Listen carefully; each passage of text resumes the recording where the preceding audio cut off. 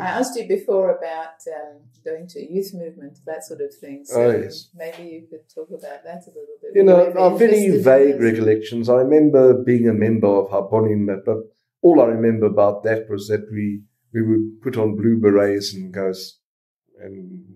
to sing in songs or something like that. But really, I had no ideological training whatsoever. Anybody who was at the Cheder would just automatically belong to something like that.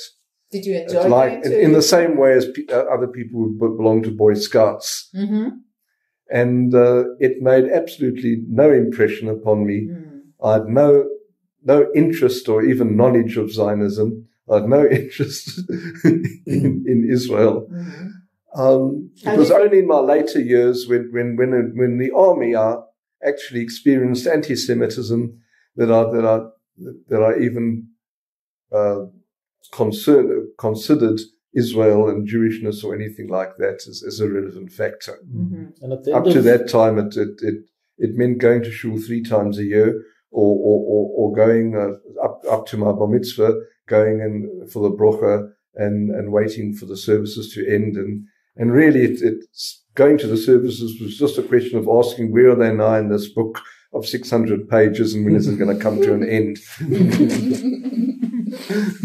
Do you think